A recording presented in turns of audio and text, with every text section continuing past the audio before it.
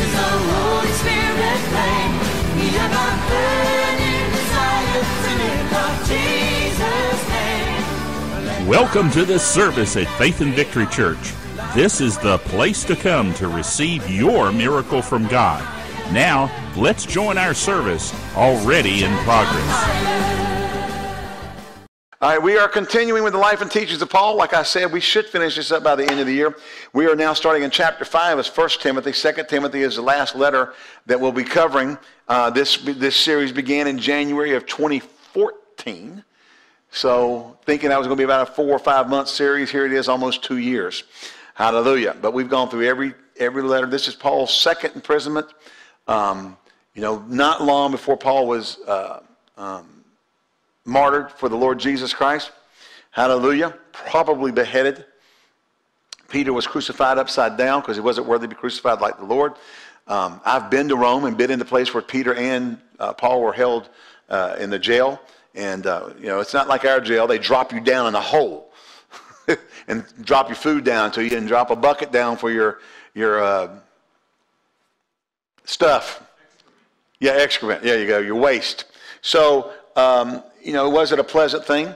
And but Paul was writing his letters and wrapping up. And I every time I read or think about Paul writing to Timothy, his primary, now he's not the only one, but his primary protege to ministry, and how Paul wrote to him and gave him instruction. He's out of his heart knowing that he'll be leaving and turning this over to Timothy and others, but Timothy is number one, our primary protege. This letter has a lot of impact. So 1 Timothy chapter 5, we'll begin reading in verse 1. And this is an instructional chapter, very instructional for Paul. Deals with how to treat elders, how to treat widows in the church. If you listen to the world, love does everything. Paul has some very specific instructions on how to handle certain things. So let's go ahead and read. We'll begin reading here. We'll read down through verse 16, and then we'll come back and do some commentary on this. Rebuke not an elder, but entreat him as a father, and a younger man as a brother. And real quick, in this particular verse, the elder is not preachers, it's the older men. Don't rebuke older men. Paul actually said, don't rebuke an elder, but entreat him as a father. In other words, Timothy, treat them as a father. Treat them with respect, And the younger men as brethren. Listen, the elder women as mothers. The young women as sisters with all purity. They even had to throw that in back then. Okay? But if any widow have children or nephews, let them learn first to show piety at home and to requite their parents, for this is good and acceptable before God. Now she that is a widow indeed and desolate trusteth in God and continueth in supplications and prayers night and day, but she that liveth in pleasure is dead while she liveth. And these things give in charge that they may be blameless. If any provide not for his own, especially they of his own house, he hath denied the faith and was worse than an infidel. Let a widow be taken into number. Let not a widow be taken into number under 60 years old. That's 60 years. Having been the wife of one man. In other words, she wasn't married to multiple men at the same time. She was one translation says a one-wife man. Okay? Or one-man wife. She's well reported of for good works. She's brought up children. She's lodged strangers. If she's washed a saint's feet. If she has relieved the afflicted, if she's been diligently followed every good work. But the young and widows refuse, for they have begun to wax wanton against Christ. They will marry, having damnation because they have cast off their first faith. And withal they learn to be idle, wandering from house to house. And not only idle, but tattlers also, and busybodies, speaking things which they ought not. I will therefore that the younger women would marry, bear children, guide the house, give none occasion to the adversary to speak reproachfully. For some have turned aside already after Satan. If a man or a woman that believeth have widows, let them relieve them, and not the church be charged. Let it relieve them that are widows indeed. Now he goes on, and we'll start in verse 17 when we get there. So here Paul kind of transitions out of where he was in the end of chapter 4, and he moves into some specific pastoral instruction with Timothy. Okay? First all he says, rebuke not an elder. And as I said earlier, this term rebuke does to me censor severely. And here it does not refer to church officials. It does later when he uses the term in the context. The context here is just talking about Timothy, don't rebuke elders. You don't go to the older men and just rake them over the coals. Okay? You don't censor them. Now, if correction was necessary, he was to entreat him. That's a softer term. And as he would his own father. The younger men were to be treated as brothers. And then he told Timothy, treat women as your mother, the older women as your mama. Okay? You treat the older ladies in the church as like a mother. Listen, some of these young whippersnappers come in here and think that they're gods. They got such a narcissistic attitude about ministry, they need to be slapped. You just don't treat. I'm going to tell you something, Mr. C was with us for a few years. Did you ever hear me call him Harda? Man was 30 years my elder. He was my elder. I mean, as far as age, I wasn't the pastor, but I always called him Mr. C. Miss Geraldine, I always call her, and still, if I see them or go spy and see them, I still call her Miss Geraldine. Well, you're the pastor, you're the authority, but I'm to treat him as a father, and I'm to treat her as a mother. That's biblical. You young preachers, learn to respect the older people, even if you have an authoritative position. That's a position. That has nothing to do with how you treat people. Okay? Your calling does not give you or afford you the liberty to treat elders in a disrespectful manner. Okay? Even if they do something wrong, you still have to do it in the proper way. Okay? Treat the young men as brothers. But then it says this, very interesting. He says the younger as sisters with all purity. That's a caution. Amen? You're to have a relationship that's above reproach. Well, she's my sister in the Lord. Well, you better treat her like your sister. Remember the movie Sabrina, the remake. The original was with Humphrey Bogart. The remake was with Harrison Ford and what's her face? Julia Ormond. Okay? And, the Linus and David's out there dancing. His fiance is off somewhere else, and the fiance's parents are there at their big party.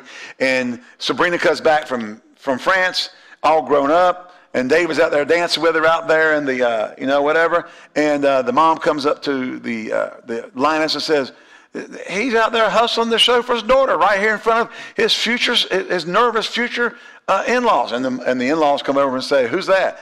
"Oh, that's Sabrina. David's known her since she was 2 years old." She didn't look like that when she was 2 years old. Okay? How you treat, ministers, you got to, just because they're your sister in the Lord, he says treat them as sisters with all purity. Keep your emotion, keep your attitude right, keep your conduct right, treat them as in a godly way.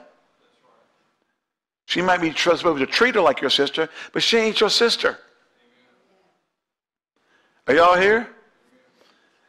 And there's something called, in Spanish they say hormones. Y'all know what hormones are? Hormones. You ministers need to watch out. He says treat them as a sister with all purity. He was to avoid impropriety or intimacy in ministering to young women.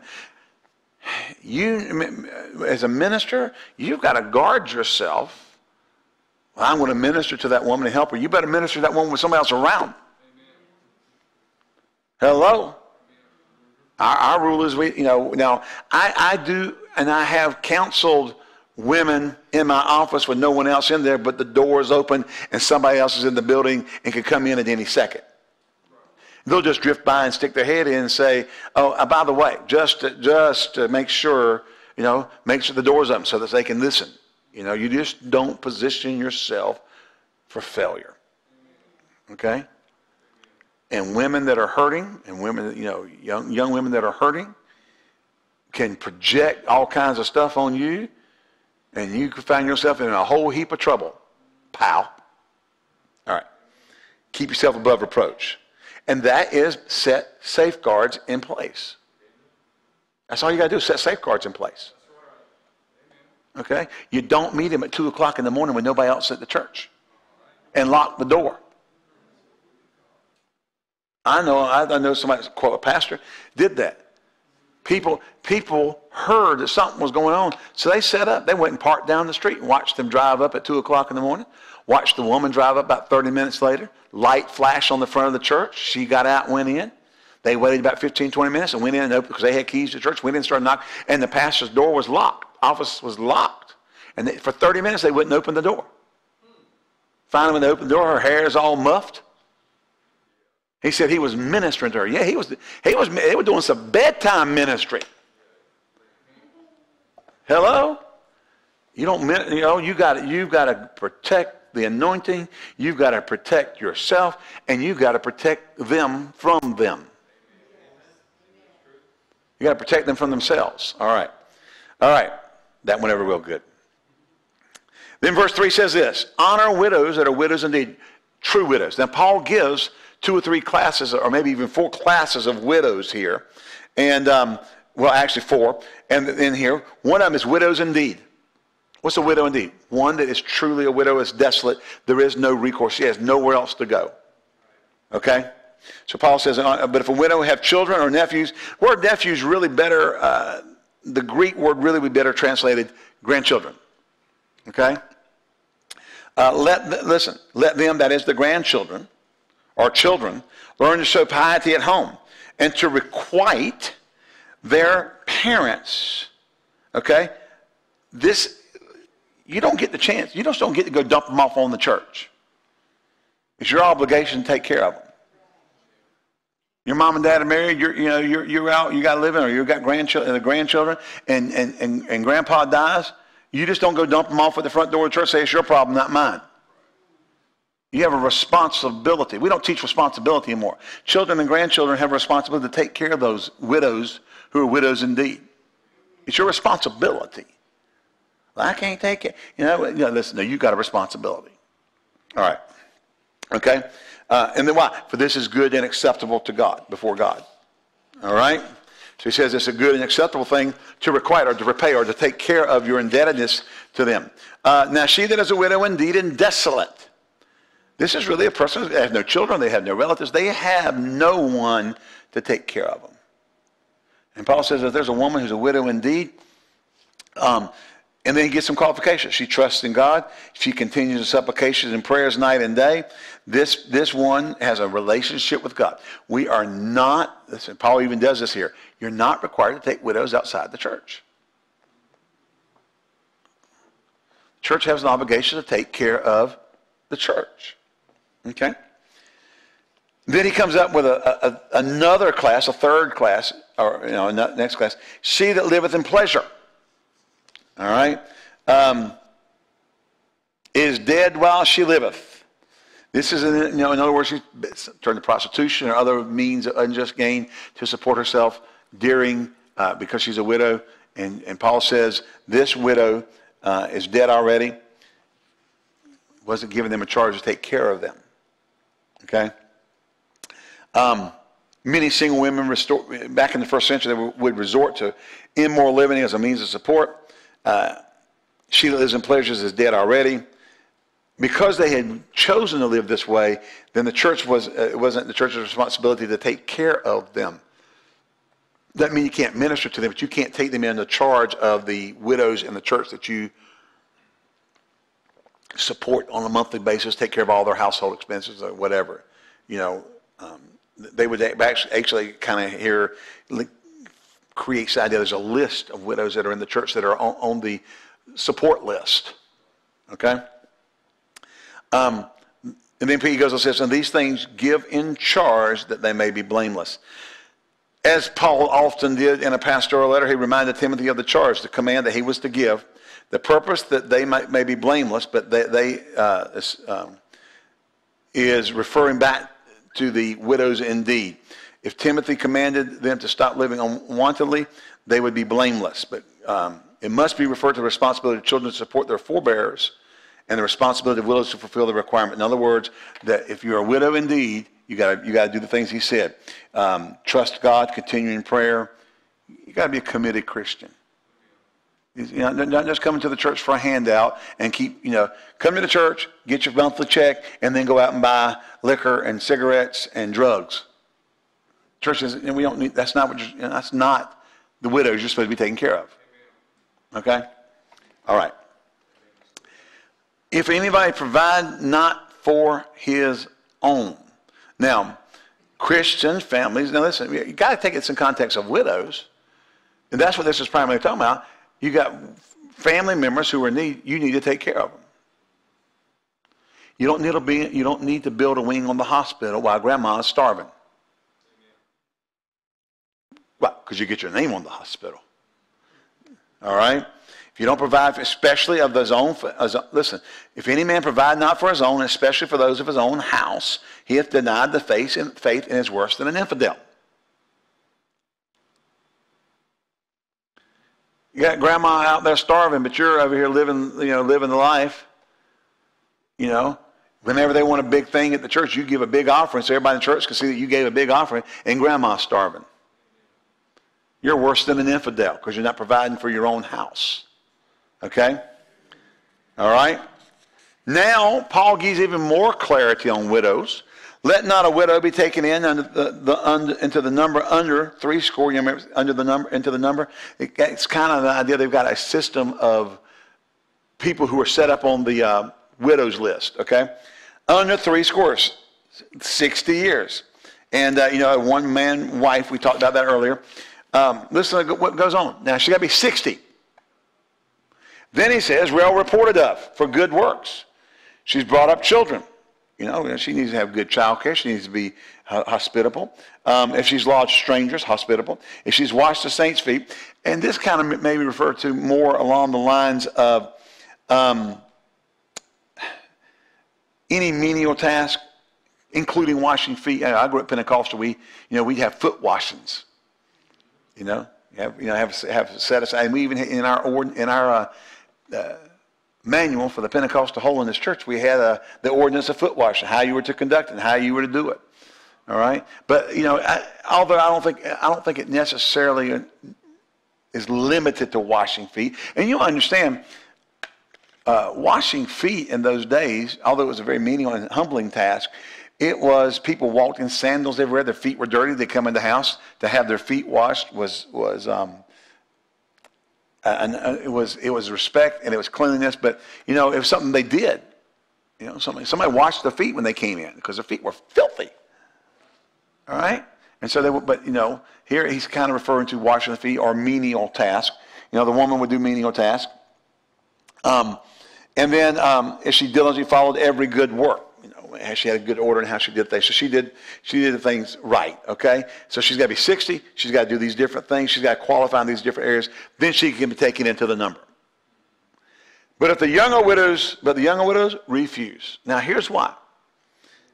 For when they began to wax wanton against Christ, they will marry, having damnation because they cast off the first faith, and withal they learn to be idle, wandering about from house to house, not only idle, but tattlers, and also busybodies, speaking things which they ought not. Here's the thing. He was saying that the younger widows would get themselves in trouble because they would be idle. They wouldn't, if they were out working, if they went and got them a job, or they went and did things, they were a house servant or whatever, keep them out of the busybody trouble of, wanting to get married and all this kind of stuff. Next thing you know, they're in the church and they're getting Marvin Gaye singing their theme song. Let's get it on. All right?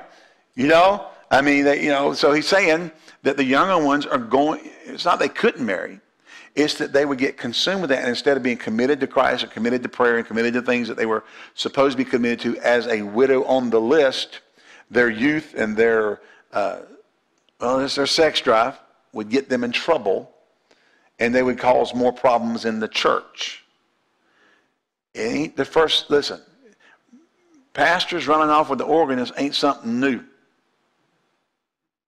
All right? It may have been a harpist. Okay?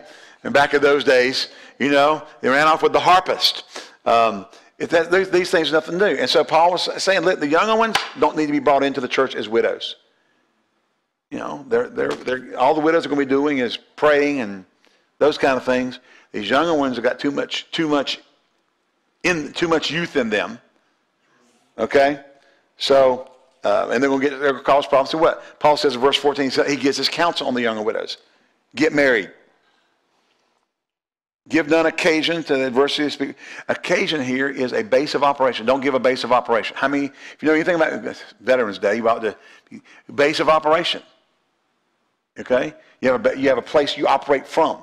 And he says don't give the enemy, or don't give a base of operation to the adversary by how you conduct yourself. And he says, even said this, for some have already turned aside after Satan. So we don't want to do that. All right? And so and instead of giving them a base of operation to work inside the church and cause it disrupt. Listen, do you know what happens to a church when adultery and fornication and stuff starts going rampant in the church? It destroys it. And sometimes you can't ever undo it. I mean, it just loses it. The church is gone because there's so much junk going on. Yeah, but he was anointed the Sunday after we slept together. You think. You probably move by the emotions. Everybody's moved by emotion because they can preach, or they listen. You can learn how to move people with their emotions. Let me say something. I don't mean doodly squat because they ain't gonna fix nothing. If it's not anointed, it don't help them. Amen. So don't give Satan the base of operation. He says, let them get married. Okay. If any man or woman, verse 16. Has a widow. Now that's going back here. You got a mom, a dad, grandparent. Let them, who? The man or woman that believes. If you're a Christian, you got parents or grandparents that are widows, you relieve them. And let not the church be charged that they may relieve them that are, here he uses this term again, widows indeed. All right? So he's got widows indeed. He's got older widows. He's got young widows. And he's got women who live in wanton pleasure. All right? The widows indeed, the church will take care of. The widows that have Christian children, grandchildren, let them take care of them. Those who are living in pleasure, don't mess with them. And the young ones, get them married. Find somebody to take them in. Hook them up, marry them. You two are good together. You're married, all right? Then he moves out of the widows. And again, these are instructions to pastors. And he says, let the elders that rule be counted. Let's see, now rule well. And then what's he talking about? Now he's changed it from just elders to elders that rule. Now he's talking about church officials. Okay? Be counted worthy of double honor, especially those who labor in word and doctrine. Now this set of scripture here, Paul begins to talk about how that ministers should be compensated. Okay? How they're to be treated. Amen. So they'll be counted worthy of double honor. And I don't mean double, you don't double up his money. It means you be ample or generous. Okay? Now I remember the old church saying, Lord, keep them humble and we'll keep them poor. That's the wrong board. Amen? Hallelujah. Now those that labor in word and deed are obviously the preachers or teachers of the word. Okay, they teach the tenets of faith. For the scripture saith, he refers to a Deuteronomy scripture, and from Deuteronomy 25:4, he said the scripture says, thou shalt not muzzle the ox that treadeth out the corn, and the laborer is worthy of his reward. So Paul declares that the ox should not be, you don't muzzle the oxen. So the minister is worthy of compensation. Amen. That's a biblical principle. Now and listen, you people who are on church and congregational rule things with your little deacon board who sit there and hold the carrot over there, shame on you. You ought to take care of him. He should be taken care of. Should be honored, worthy of double honor. He should be ample and generous with taking care of. Now, listen, I don't necessarily believe that ample and generous means you've got to give him, a Lamborghini this Christmas. Well, honestly, I just don't think that's appropriate. I personally think that's be above board. Okay? That's a lot of money for, well, he's a great preacher. Yeah, but at what point do you say ample and generous and goes to excess? Okay? Lamborghini could be excessive. Especially if you beat the daylights out of the congregation, getting the money out of them and buy it for them. Hello?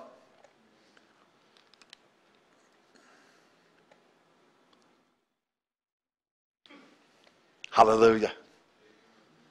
I just don't think people should be getting offended or pressured to bless the pastor. Okay? I don't, quite frankly, a couple of years ago, there were some people who got offended over some stuff that y'all church bought us a couch and a love seat.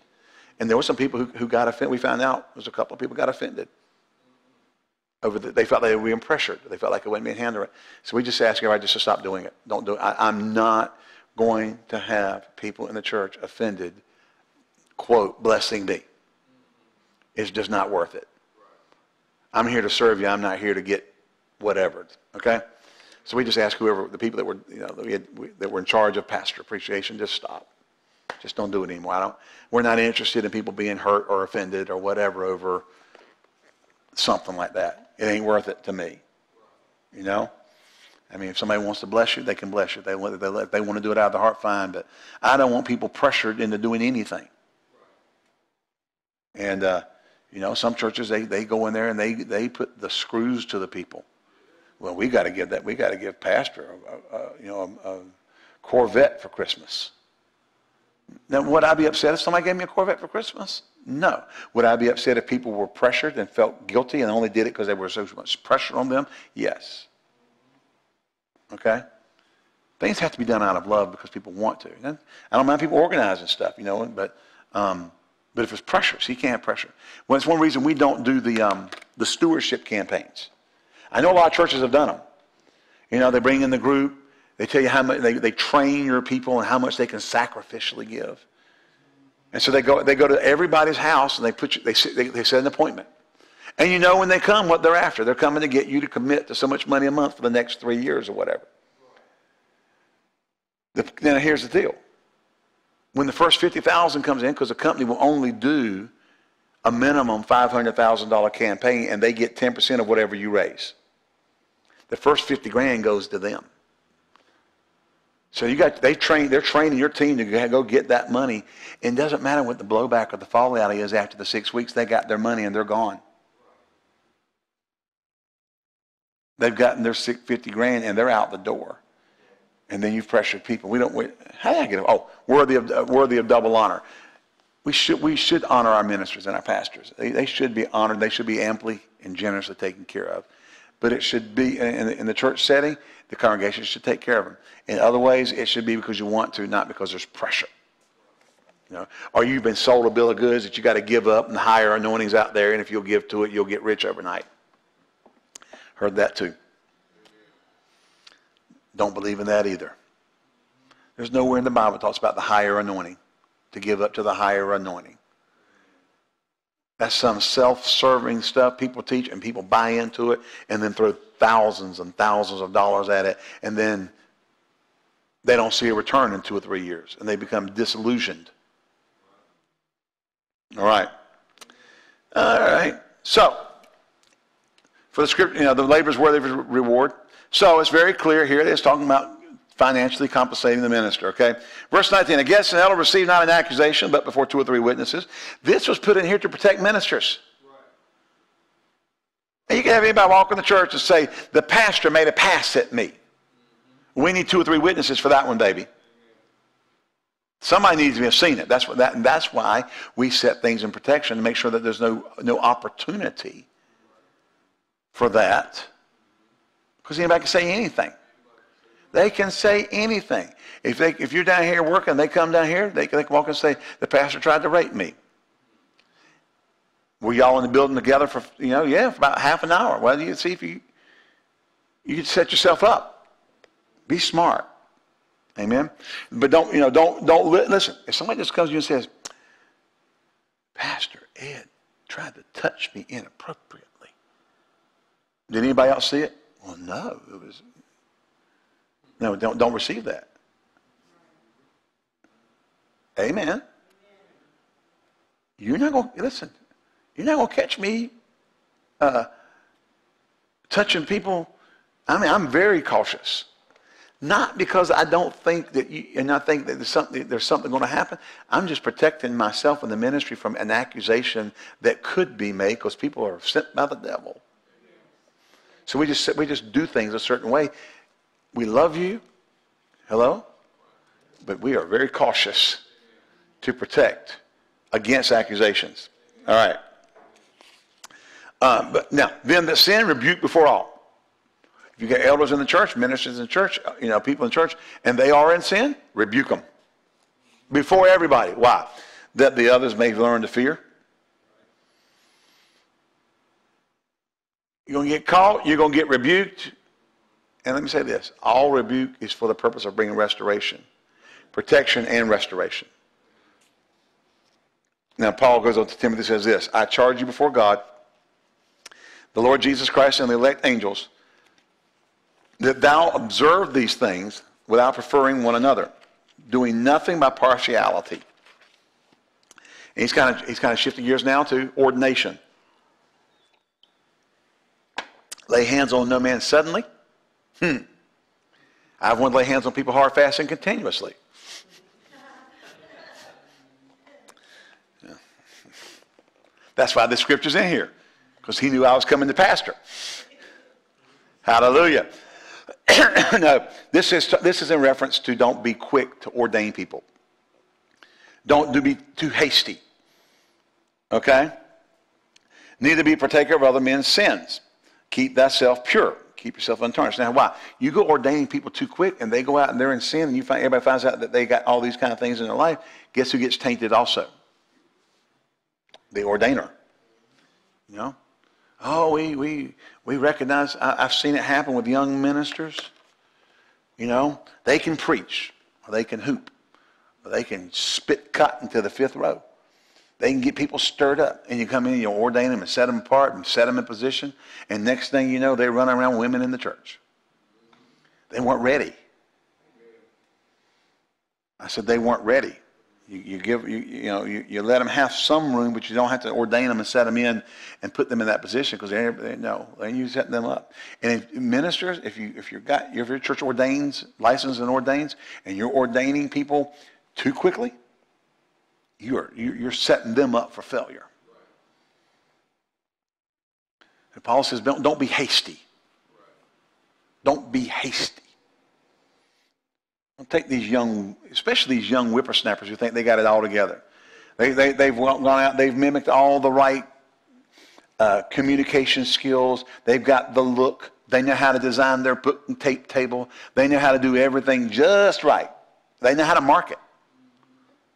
Let me say something here. We live in the age of marketing, and we know people can market stuff and sell you anything if it's marketed right. It may not be worth a flip, but it's marketed right. Hello? I mean, you've seen television commercials about food places, and boy, it looks some kind of good on the TV.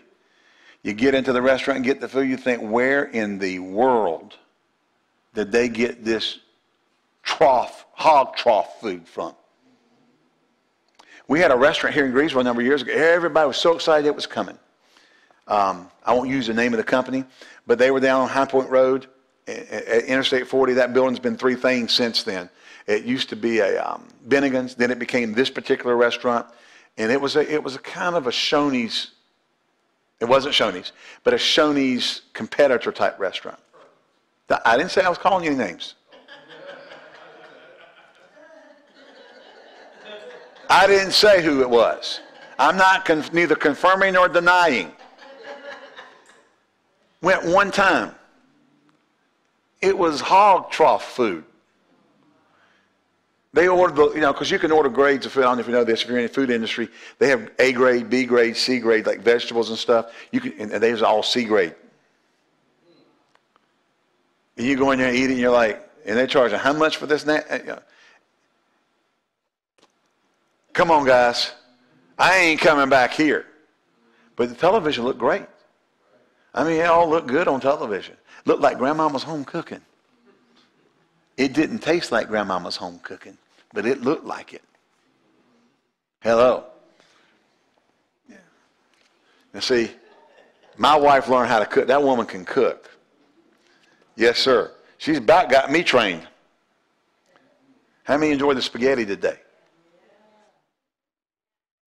Janie did go taste it and season it. Anyway, but he says here, don't be too quick. They may have a gift, they may have a calling, they may be, in the future they're going to be used of God. But don't ordain them and set them apart too quickly. Let them grow.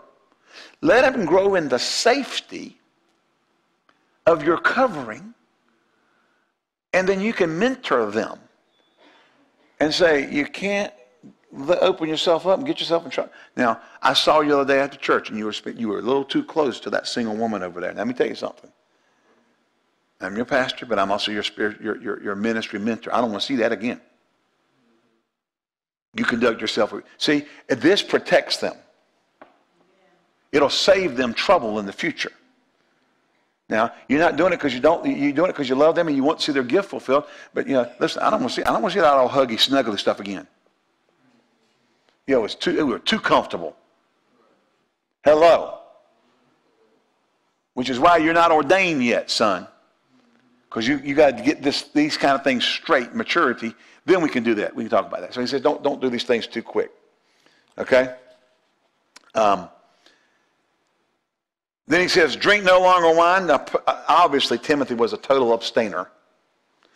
Drink no longer water, but use a little wine for medicinal purposes. I can't even imagine what Brown would do with that. He would mutilate that. For Medea purposes. He would say Medea purposes or something. Listen, use a little wine for thy stomach's sake and often infirmity. The Eastern water was polluted. It's bad. Obviously Timothy was a pure drinking only water, and Paul writes, said, look, use a little wine. Why? It was a purifier. Mix it with the water, it would kill bacteria and stuff. The alcohol would kill that. Drink a little. Did you notice the operative word here? Little. He did not say drink the white wine with the fish and drink the red wine with the steak or the lamb chops. He said drink a little. Why? Because you got infirmities. Okay? For thy stomach's sake, thine often infirmities. That's all I said. You don't need to say anything else. Timothy was an abstainer. Timothy wouldn't drink wine. Paul said, look, you need to take a little. And you're not going to get drunk on it. Just put some in your water, purify the water, help your stomach out. All right? Everybody say medicinal.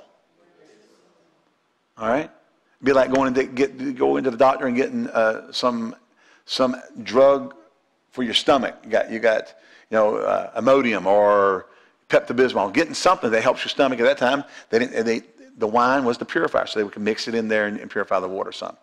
All right? He says some men's sins are open beforehand, going before to the judgment. Some men they follow after. In other words, open sins just lead you right to the judgment. Hidden sins follow you in there. You're not going to get away with it. If it's open, everybody knows about it. If it's hidden, God knows about it. Okay? Likewise also, though, good works of some are manifest beforehand, and they that otherwise cannot be hid. In other words, God knows when you're doing things in secret. Let's see good works openly. All right?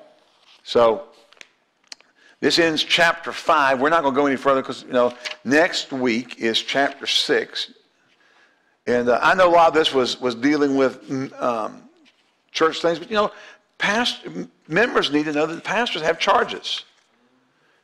They're charged by God to do certain things, certain ways, for certain reasons.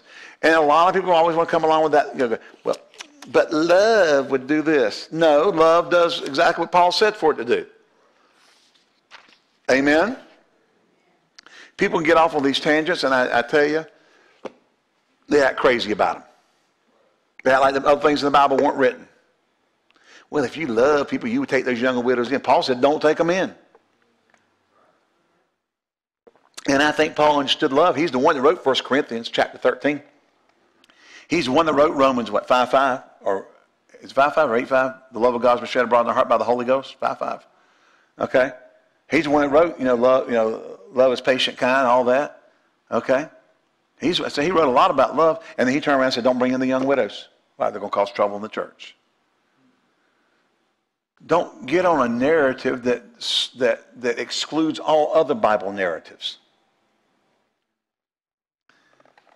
Now, you can do it with righteousness teaching. You can do it with faith teaching. You can do it with grace teaching. You can do it with any love teaching. You can do it with any teaching, make that the only narrative and exclude all others. And you'll get out of balance. And you'll get into error. So we want to be inclusive of all Scripture. Even if it messes up our narrative. Then you're just going to fix your narrative to line up with the Bible. Amen? Just like the Bible, just like the Bible, just like the Bible says. I got the Holy Ghost down in my heart, just like the Bible says. I love camp meeting song. Hallelujah. We trust that you were blessed by the Word of God and the flow of the Spirit of God in this service. If you would like to contact us, please write us via email at office@fvc.org or using our mailing address, P.O. Box 7752, Greensboro, North Carolina, 27417. If you would like to contribute to our ministry, please go to our website at www.fvc.org and click on the Giving Online button. Thank you, and may God richly bless you for your giving.